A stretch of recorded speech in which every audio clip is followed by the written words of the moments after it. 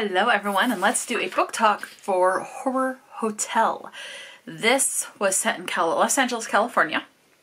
It was written by Victoria Fulton and Faith McClaren, and it was published in 2022. This is actually book number 1 and looks like a duology so far. This is a young adult, and it is a horror paranormal.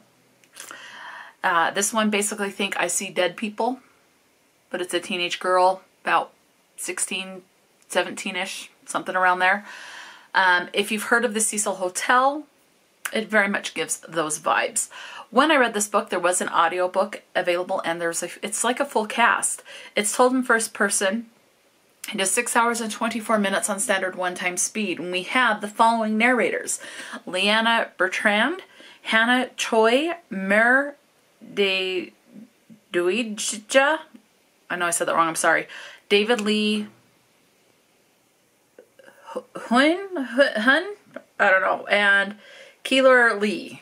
So there's at least, so that's 1, 2, 3, 4, 5 narrators for this book, and it was pretty good.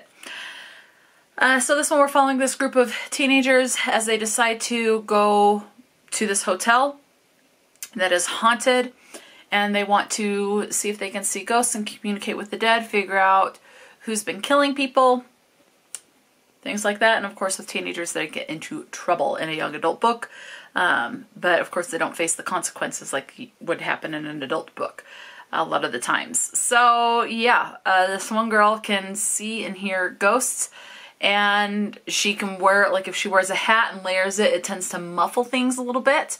If she wears multiple hats, the more muffled things get. But yeah. This one, we do have this guy who is attracted to one of the girls, but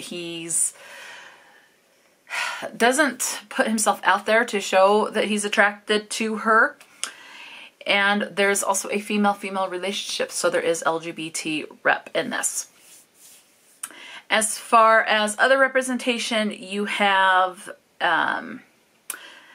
depression mentioned, as well as, I guess, a little bit of racial diversity maybe. It doesn't say what race or ethnicity, it just says that someone has dark brown skin.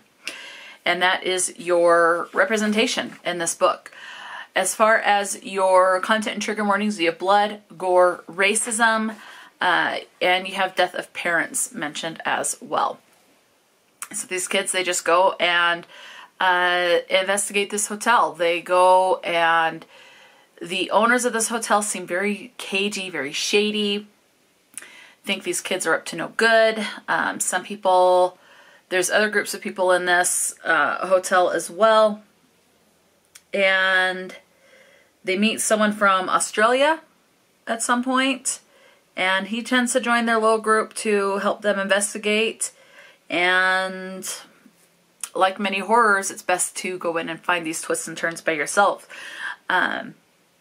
So, I mean, that's pretty much it. They're just investigating a hotel, seeing the dead people, and as they get closer to uncovering the ultimate issue that they're there to uncover, the more strange things start to happen. The more someone's life is more at risk each time, and the louder the voices of the ghosts is in this book. So, that is this book in a nutshell. Think, again, it just gives Cecil Hotel vibes. So yeah, just very much that. It's not based on that. I don't know if it's inspired by the Cecil Hotel, but those are the vibes that it gives.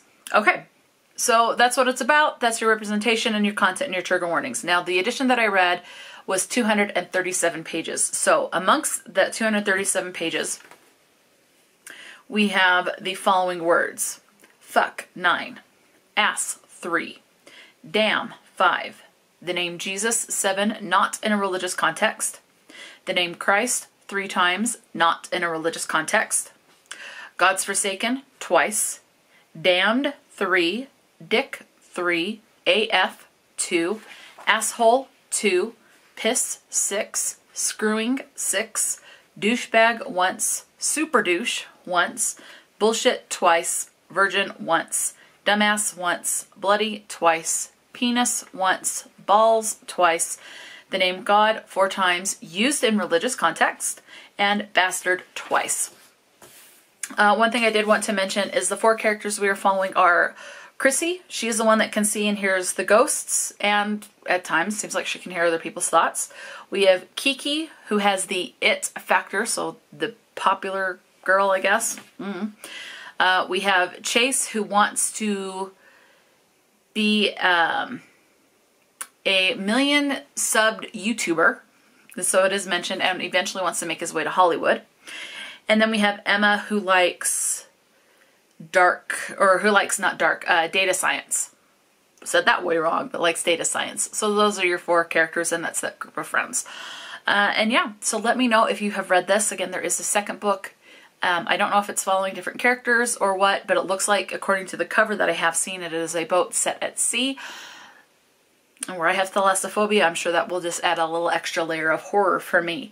Let me know if you've read Horror Hotel, or if this is one that is a pass for you.